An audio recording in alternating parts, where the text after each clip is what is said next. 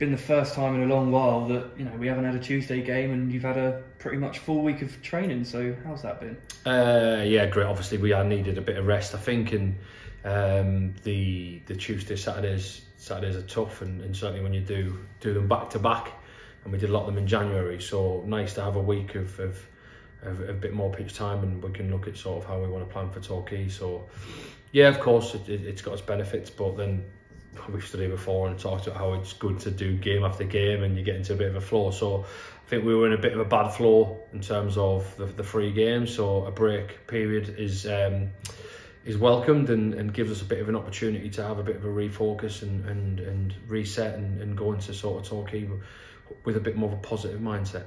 We spoke, during last week about how Classy and Corey Jordan were 2 of those that kind of got a bit of a knock and had to miss out and sit on the bench against Dagenham because of the fatigue and the tiredness, and we were missing Justin on Saturday. So if you tell us a bit more about Justin, but also is that just a result of those Saturday Tuesdays? Were they just a bit fatigued? Yeah, I mean, muscles get tight and players get a bit of awareness in certain with regards to certain injuries. So Justin had a bit of a tight hamstring and should be ready to go Saturday. Obviously he was a big miss in the Barnet game, and obviously Josh came back in the Barnet game and was a little bit sore again with his hamstring the game before. So it's just a build up of games, and we're not the biggest squad, and again we've got 17 players, and we need to try and manage them and make sure we can get the best players on the pitch, and we should be pretty close to that on Saturday. And able to give it a real good go. So looking to Saturday, obviously, Torquay are one of those teams around us, so it's going to be very important to get those 3 points, isn't it? Yeah, but I mean, every game's important. We get 3 points, but of course, there's added pressures and added focus on this due to the last 3 fixtures, I guess, and that's why it's important. It's more important that we bounce back. It's more important that we show some resilience, and our ability to do that while I've been here has been really good.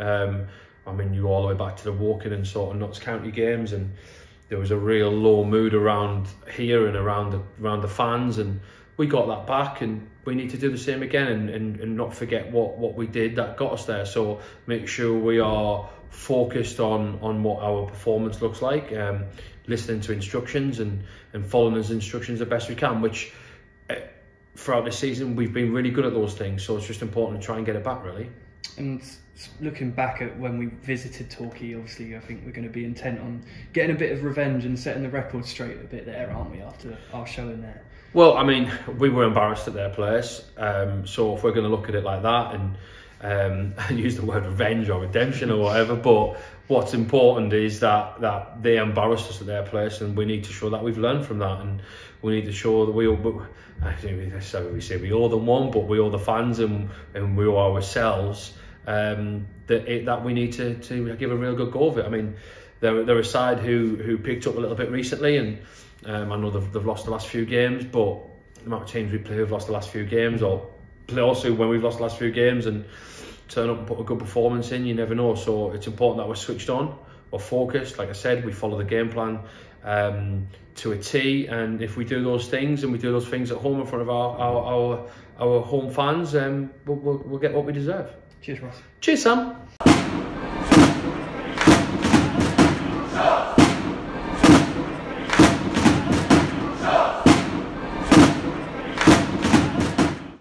Click here for all the latest match highlights, and click here to subscribe.